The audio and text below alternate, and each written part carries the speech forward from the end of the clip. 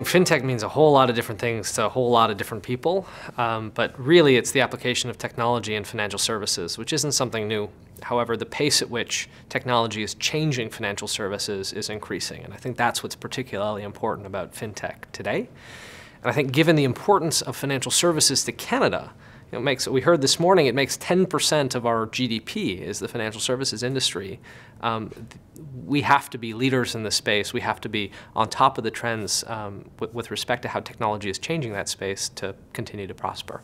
The big theme that you're going to hear going forward about how to make sense of all this fintech stuff is partnership.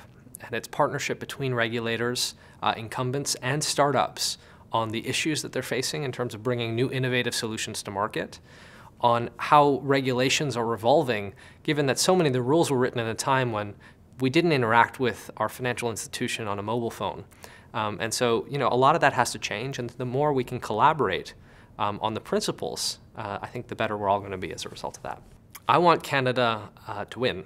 I want us to become the friendliest place to build fintech companies, and I think both domestically and globally. And I think a whole lot of change needs to happen to make that possible.